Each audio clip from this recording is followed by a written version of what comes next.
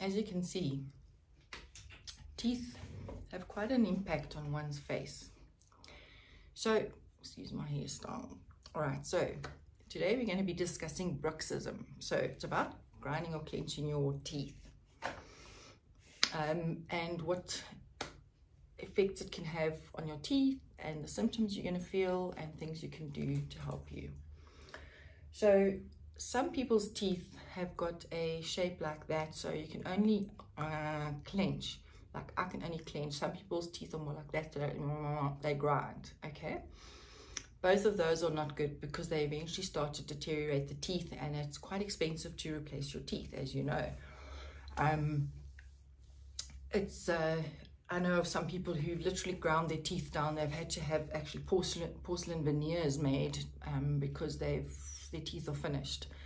So it's a lot cheaper to rather go, if you think you're grinding and clenching, to when you see your dentist, ask them to make a plate for you, which you can then wear either on the top or the bottom, especially at night. It is difficult to get used to in the beginning, but it's so worth it because it's going to save you a lot of money in the long run. I use the bottom one, which I find a little bit easier. But as I said, you've got to look at it as in from now into the future, that it's going to help you look after your teeth and not have to go to the dentist more than you actually need to. So why do we do this? Why do people clench and grind? There are a couple of factors. You know, sometimes you just have that, you're very stressed and you're grinding and clenching because you're just trying to cope, and it's a subconscious thing. And or unfortunately some people chew chewing gum, which is also really bad because these muscles in the head have to overwork, and the muscles here have to overwork, so eventually they get these trigger points, and then you just have this biomechanical mess here, muscle spasm here and everything. So it's just stop chewing gum.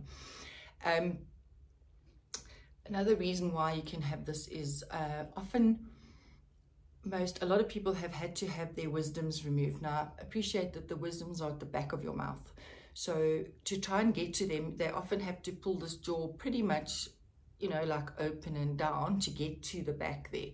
And then when they sort of slide it back in again, the little disc at the top here doesn't always pop in where it used to. So then you can sort of have this malalignment that occurs.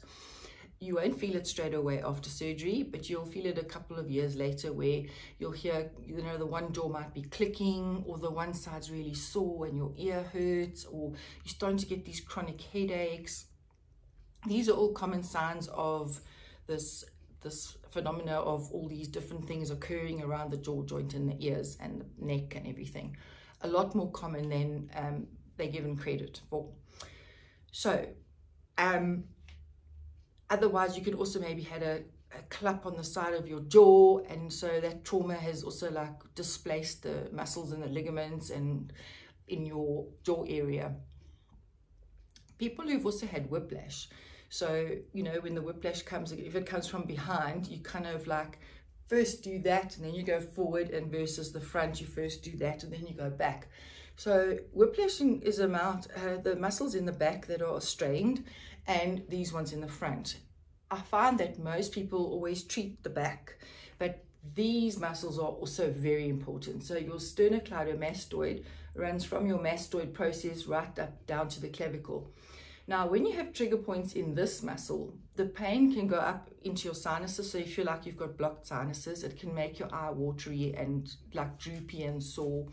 It can also make you sometimes feel a bit dizzy, right? So if you move you take your head and you lean back like that, if you feel like, oh, I can't handle it because it's making me dizzy, or I don't feel great, or I feel nauseous, a lot of times it's this muscle over here, and the muscles that are even deeper lying next to the neck.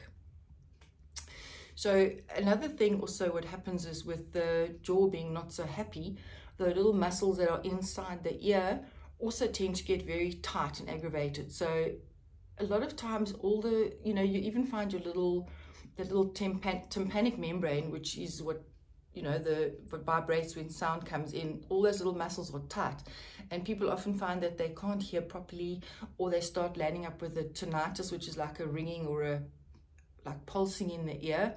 A lot of the times it's just because of the tightness within that jaw joint, you know, complex, and the upper spine over here. So muscles like this muscle here, the temporalis, and then you have the masseter, and then you've got deep lateral and medial pterygoids, are all involved with chewing, and opening and closing the mouth, the jaw. All right. So when these guys have trigger points, you literally, like, you feel like your whole head's in a vice.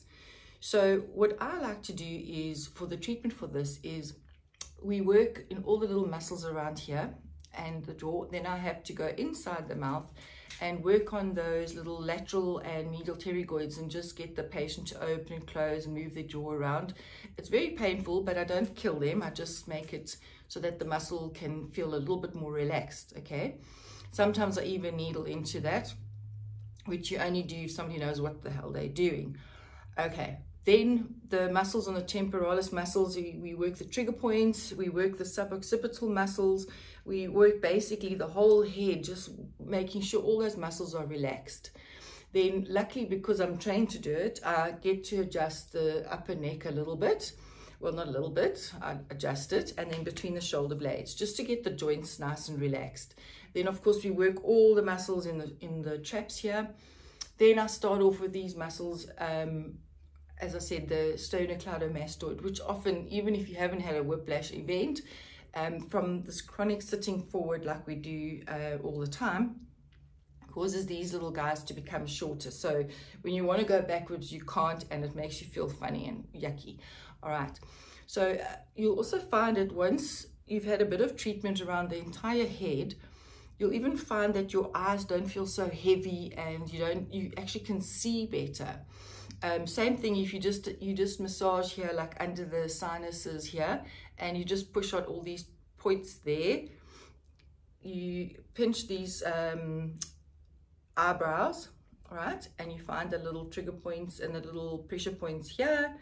And as I said, here and here, and you just move all the way along there, all the way to the ear. The back of the jaw, you can also massage like that. Find the sore spots and push on them, okay?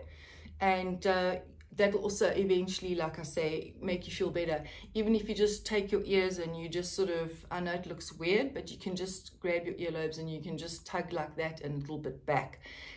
When you do that, you're going to feel one side's going to feel tighter, and that's generally also the side that the joint is actually more jammed up, okay? So it's a very important joint and complex and things. So a lot of times, as I said, people don't understand that it's the grinding and the clenching that's causing all these other symptoms. So yeah, that was just a kind of an introduction to maybe making you understand better what's going on and things that you can do to help yourself to not have this become a chronic condition which causes a lot of distress and depression, you know. So I hope this helped. If you like it, the content, you're welcome to share. If you want to register, subscribe, please do that. And I will see you shortly with some other fascinating and interesting topics. Have a goodie. Goodbye.